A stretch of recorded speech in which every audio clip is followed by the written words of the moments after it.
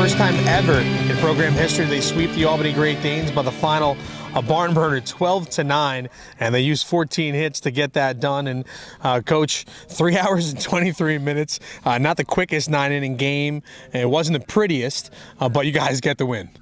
Yeah, bad pace for sure, and we needed to be picked up a little bit. Pitchers didn't do a great job. Once we jumped out to a lead, we should have put them away on the mound and stayed in command a little bit better, but we didn't. And then we had some guys come up with some big at-bats later on in the game, took advantage of opportunities, so that was needed.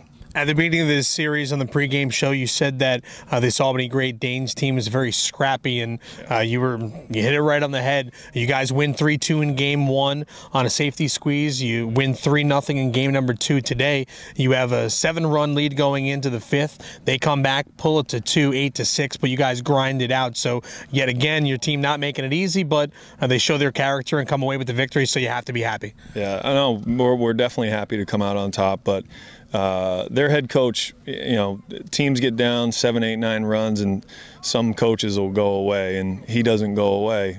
He's still fighting for calls, and his pitching coach gets thrown out fighting for calls, and rightfully so. And that's why their players they don't stop until the final out. So that you're going to get that from them, and it was good to be able to take some of those punches when they came at us and survive and win the game. All right, a couple accolades this weekend. You get Sean Newcomb, first player in program history to get 200 strikeouts. He's got now 201. That happened on Saturday. You also get Alex Goen that records his 8th save. That sets a school record for single season. And then you guys get your 21st win today. That is the first time in 20 years. So take all that in, and what do you think?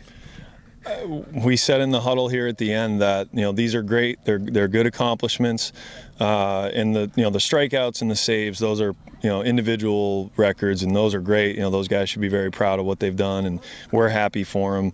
The wins is something that we're going to recognize, but I just said to the guys that that's going to be normalcy. I mean, 20 wins it's not a lot of wins. You're playing 50-some-odd games, so we expect that to be a normal season. That's a down season is a low 20s win. So I think these guys are expecting more out of themselves, and if we don't finish with 30 wins this year, we're going to be really upset.